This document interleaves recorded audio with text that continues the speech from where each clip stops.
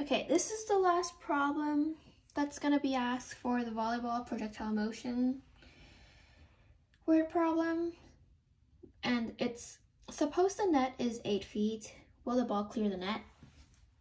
Now, to find how high the net has to be in order for the volleyball to clear it, since the known net is 12 feet from where the ball was initially hit, begin by finding the time at which the horizontal component of the vector is equal to 12.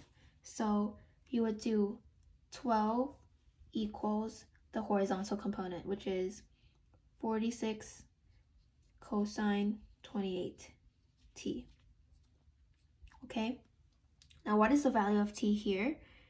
Well, you just have to divide the 12 by 46 cosine 28. You get t equals 0.295. Okay,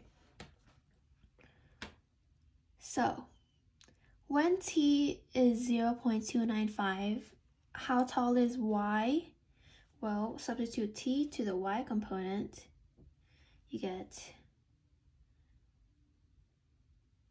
y equals 4 plus 46 sine 28t, which is 0.295, minus 16t, which is 0.295 squared.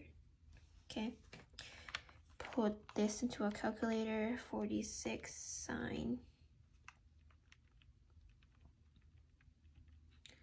28 times 0.295 minus 16 times 0.295 squared. You get 8.978. So 8.978